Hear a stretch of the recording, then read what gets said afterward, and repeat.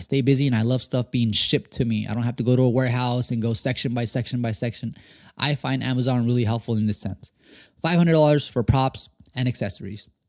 Now, let's go ahead and finish this up, okay? Operational expenses, around $1,000, guys. Now, operational expenses is something that you really have to factor in because you have to cover your business essentials, including insurance, licenses, and web hosting. And don't forget to set aside a reserve for like unexpected costs.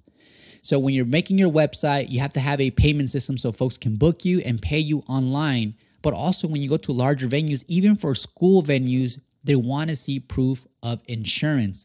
Some venues want to make sure you have a business license. So this all really depends on your city. So we're going to go ahead and just summarize this really quick, okay? So for the photo booth shell, around $2,500. DSLR camera and a lens, another $2,000. Photo booth software, $500. Printing stations, guys, $800. Lighting equipment, $700. Marketing and running ads, $1,500. Props and accessories, $500. Operational expenses, $1,000.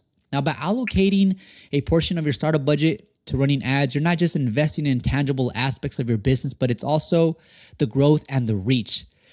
Effective advertising will introduce your DSLR photo booth business to a target market. And you got to set the foundation for a strong customer base and successful events, guys.